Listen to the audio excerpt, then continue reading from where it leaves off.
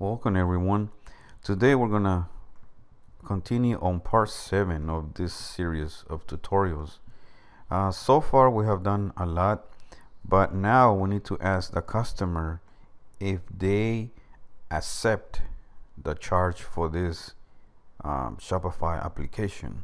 Some are free, but in this case we're gonna try to make it so you guys know how to charge for your program.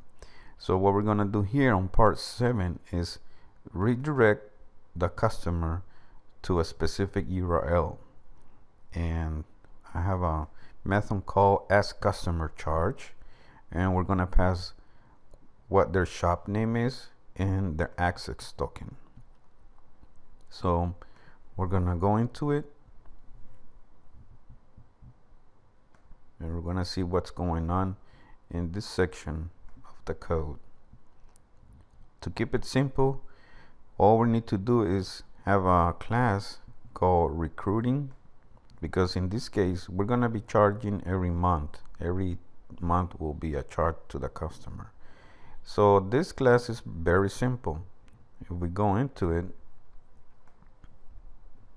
you're gonna see that it has just one property, charge, and this property is made out of another class called charge details. And as you can see, the JSON property is recruiting underscore application underscore charge. It's very important to have that because we're gonna serialize this object to JSON. So if we take a look at the charge details, here we see that we have a name of the program, our program, the price, what you're gonna charge, and a return URL, and the trial days if you have any trial time, and if you are doing a testing. So for testing, we can just say true for testing, and the shop is not gonna get charged for it. So I'm gonna close this class, go back here, and that's what the recruiting is. So the recruiting, we have a charge. We're gonna pass the values for our charge details, and as you can see, you can name anything you want here. The price we're gonna pass in, we're gonna just say $20. The return URL, that's where we're gonna check, depending on what the customer does, if they accept or decline, Shopify is gonna send you back or send the customer to this location. So it's gonna be your domain, your controller, and your action here. In this case, I'm saying, hey, come back with the shop name. And here, trial days, I just said 2. You can do anything you want here. You can say 0 if you want, or as many days as you like. And then for testing, we're gonna say true. And then here we have another method called create the charge. So far we declare what we want in our charge. Now we're gonna actually ask Shopify, please create this charge, and we're gonna pass the token, the shop, and our object. We go to this method, create charge. We'll scroll down. Here we're using again REST client. So here we're creating our admin URL, and here is the endpoint for the REST API, recruiting underscore application underscore charge.json, and we're gonna post because we're creating, and we're gonna pass our token for this specific store, and then we're gonna serialize. Whoops, I can't do the enter right now, I'm running the code, but you serialize the object, the recruiting object, into JSON. You add it to the body just like the rest of the calls before, and then you make the call to Shopify,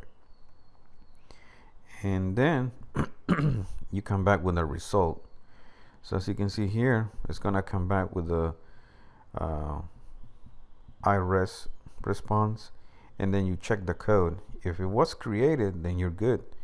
You can now grab that object that Shopify sent you back, and you're gonna deserialize it, and this object here, it has all the details for the charge that you just made. So if we go to it, as you can see here, it says recruiting application charge.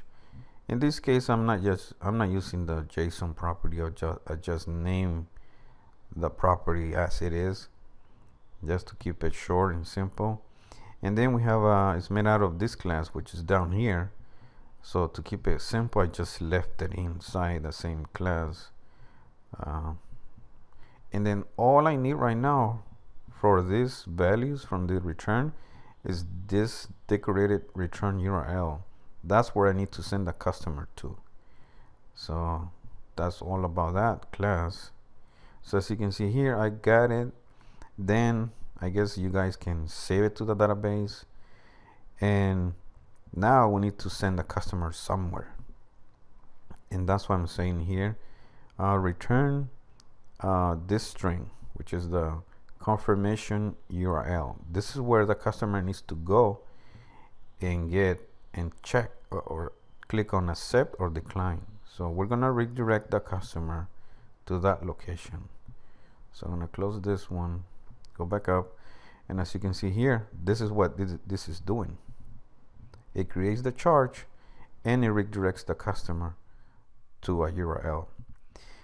When they go to the accept or decline URL, they are, depending on what they do, it actually doesn't matter what they do, they click accept or decline, they are gonna come back to this one, charge result.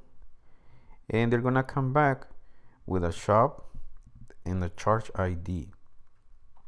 So here, all I'm doing is saying, okay, let's go back to the database and get the token for that shop, because an MVC won't save anything, it's stateless. So we're gonna go pull it out, the token, and then we're gonna see what's going on, find out if the customer accepted the charge or not. So we're gonna ask Shopify, hey, was this charge ID accepted or declined, or something else happened? And we're gonna take a look at this one now. And as you can see, all it's doing is a get, and it's calling the recruiting application charge with that for that specific charge ID, and we're gonna come back with the result. So it comes back with the results, and here it will be a good idea if you update your charge details from into your database, because your recruiting status is going to be different now. When you created the charge, status was processing or created. Now you have a different status. You're going to have multiple status, but in this case I'm just checking for decline. So if the status is decline, you need to tell the customer, hey, something happened, you didn't accept the charge or something like that. But if everything works fine, or they accepted your charge, so you're gonna save that charge ID, and then what you're gonna do is, now that they accepted, you need to follow this step. If not, your AMP will not get credit for, or you won't get any money in the month that the customer used it. So make sure after you get the charge and they accept it, you make sure you activate the charge. So I have another one here, another method. This one is going to activate it. I'm going to go there. As you can see, we are sending the charge ID and we're saying activate that JSON. We're going to post that. And just like before, we're going to come back with the result back here. So depending on what happened, if it's okay, then you're done. The customer is going to get charged by Shopify in the next month.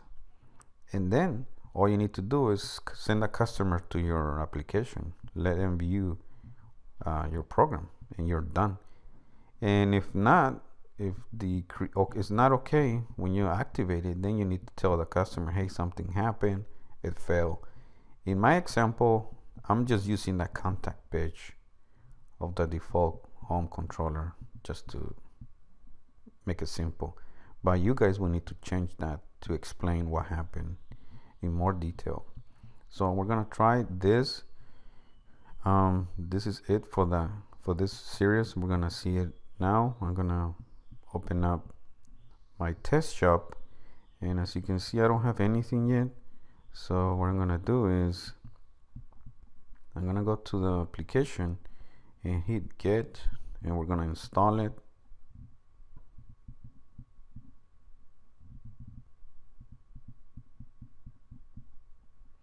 Okay, this is normal. We've seen this before. Then the difference now is that it's gonna ask us for approval. This is what part 7 is talking about, making this screen available to the customer. So now they can decline or approve the charge.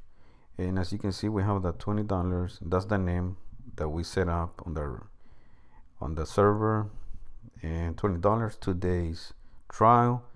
And we're gonna click approve charge.